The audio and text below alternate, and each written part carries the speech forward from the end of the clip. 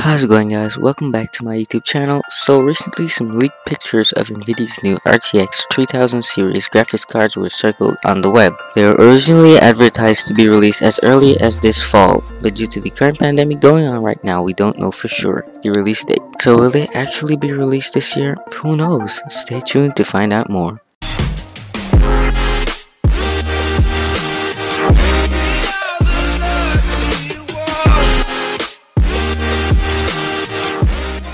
As you guys already know, Nvidia has been tight-lipped about the launch of its RTX 3080 and 3090 graphics cards, but further investigation reveals information about the price and specs. So far, we know that these cards has somewhere around 1700 MHz for the boost clock, with a 348 bus running at 18 GB per second GDDR6, with a total memory bandwidth of 864 GB per second. Some folks have claimed it to be priced at around $2,000 and is even rumored to be 20% faster than the RTX 2080 Ti, and even able to crush AMD's new Vega 2 series. I personally think that Nvidia will do away with SLI because it is not such a big thing nowadays. These cards will also have 5248 CUDA cores.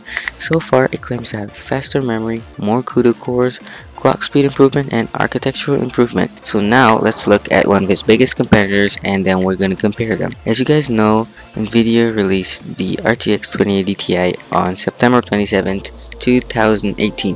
The RTX 2080 Ti has been so far the best consumer grade graphics card. Now of course there is the Titan and Quadro series from Nvidia, but because of price they're not likely in the consumer category. I mean, we're talking $3,000 to $5,000 here. So let's look at the specs of this card compared with the assumed specs of the RTX 3000 series. The RTX 2080 Ti boasts a 352-bit memory interface, 11GB of memory, 14GB per second GDDR6. It is also SLI compatible. The memory bandwidth is 616GB per second and it has a 270W TDP. So when placed side by side, the RTX 3000 series is obviously more powerful than the 2080 Ti's. So when is this card scheduled to be released and what is the actual specs?